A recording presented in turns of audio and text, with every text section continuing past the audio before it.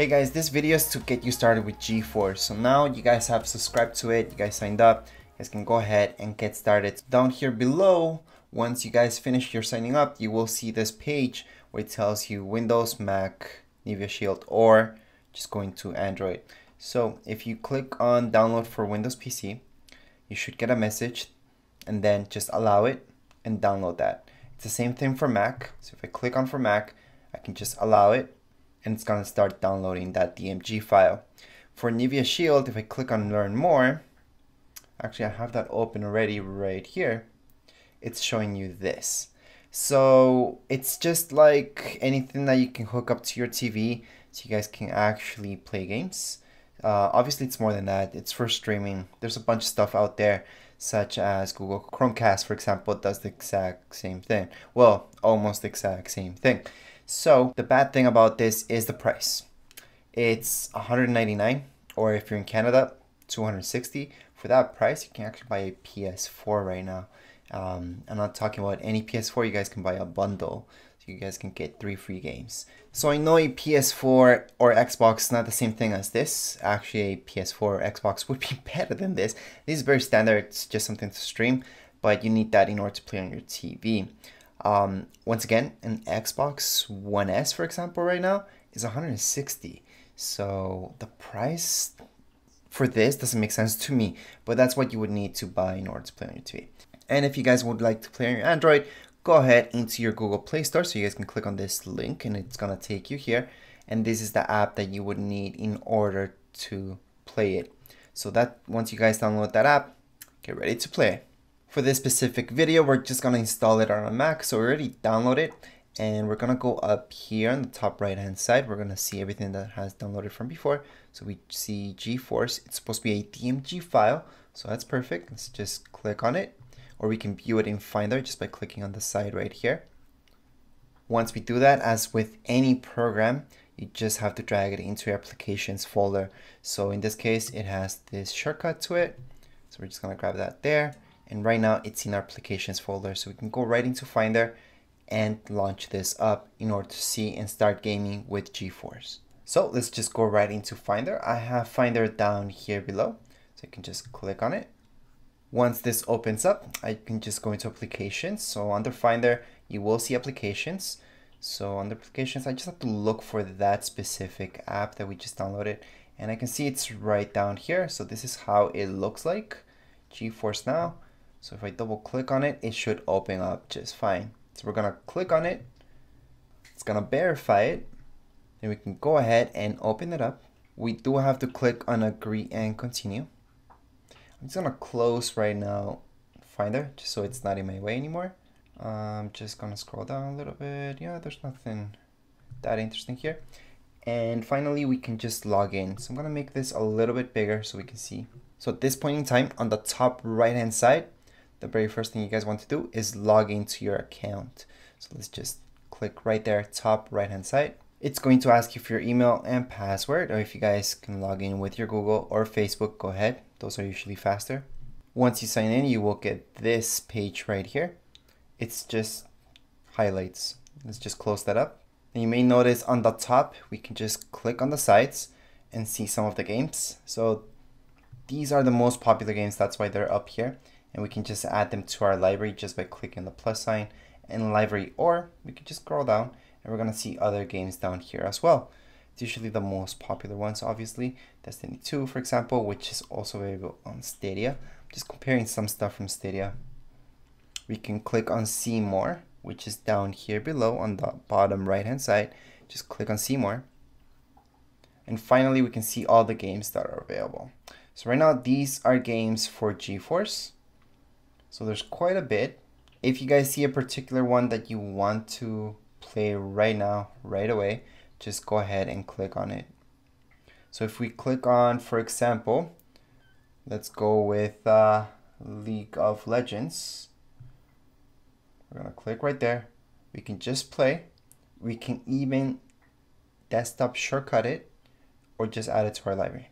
We can always go back. So on the top left hand side, we're gonna see go back. And from here, I also wanna show you that if you guys don't have anything in your library, well, this very first option will not be that useful. But yes, you guys can click right there and just type in whatever game you guys are looking for in your library. At this point, what I'm gonna do is just scroll to the side, add this Fortnite into my library. So to add any game to your library, just click on this plus sign and it's gonna be added to your library. So do you own this game? Then go ahead and click on continue. And right away, you guys can click on play. Now the same thing goes with other games. So we're just gonna add League of Legends right here into our library. So let's just add that into our library. So this is League of Legends. We're just adding that into our GeForce Now account. And we're gonna click on continue. So that's League of Legends. Next, we're gonna add The Witcher. So again, library, continue. We don't have to see that message every single time, by the way. You can just click not to see it. We're also gonna add this one, Warframe, and continue on. And there we go, next. You guys can keep adding and adding more. I'm gonna add this one as well. Continue. And there we go. So as you guys may notice down here below, I'm gonna see my library, and right away I can see all the games. Obviously, if I get that many games in my library, I will have to use this feature to find and add your games. So at this point, I do have only a few. What I just showed you, I added to my library. I can just click in the middle in order to play them. By the way, if you guys have a Mac, you can hook up your Xbox One controller to your Mac via Bluetooth and then play these games. So you don't have to use keyboard and mouse for everything if you're not a big fan of that.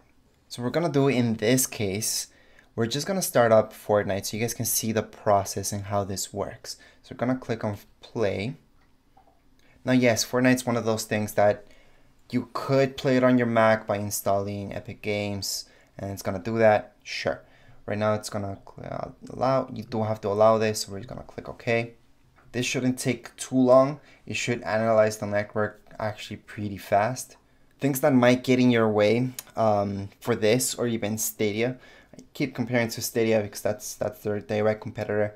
For example, if you guys have VPN, so if you guys are running VPN, that could be it. Also, things that might get in your way are firewalls.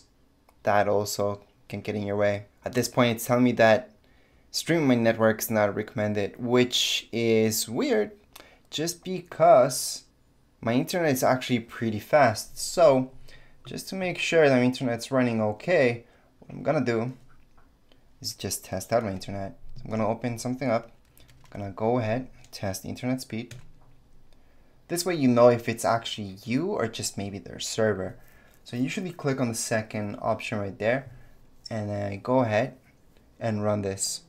So it does require a minimum megabytes per second of download and upload speed, mostly download, but you do need something of uploading because there's always that communication happening. And with my speed, we should be okay over Wi-Fi. I shouldn't need Ethernet. Ethernet, yes, it's better, it's faster. With Ethernet cable, for example, I would get 360 megabytes per second. Right now, over Wi-Fi, I'm only getting 192. However, that should be more than good enough in order to play GeForce. So I know for a fact it's not me. And I do have an upload speed of 30 megabytes, well, almost 30 megabytes. So I'm gonna go back to GeForce now that I know that it's not me, and I'm gonna continue anyway. So instead of just clicking on try again, I'm just gonna click on continue anyway. Also, I wanna mention that I'm not uploading, downloading anything at this point in time. Usually when I'm making these videos, I am not doing that. Other than that, yes, I'm always uploading videos on YouTube for my channel.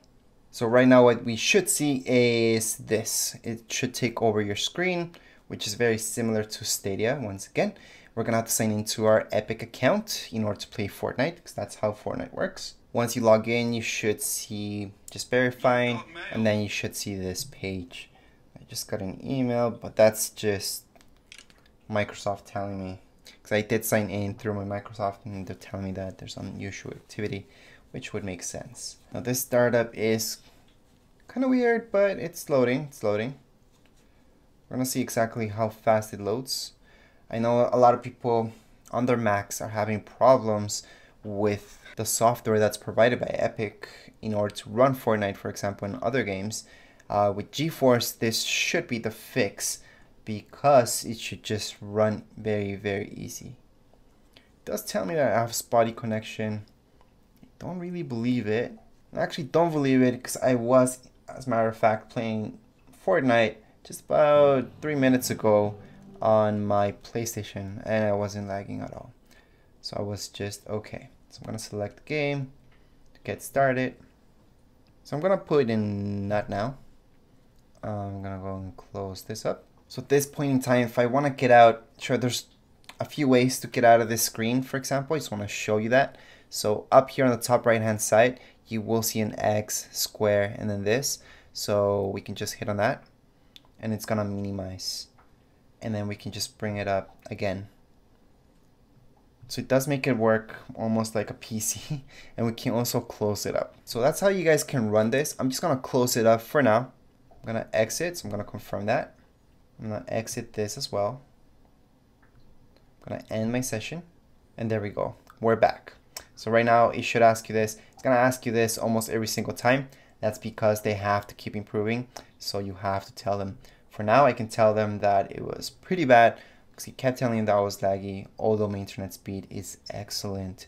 And that's one of the main reasons why we're getting those 3 months for free, right? And then later on, it's gonna be pretty cheap. Anyways, that's how you guys can get started right now with GeForce. If you guys have any comments, questions, you guys can write down here in the comments area. Don't forget to subscribe and rate. Thank you.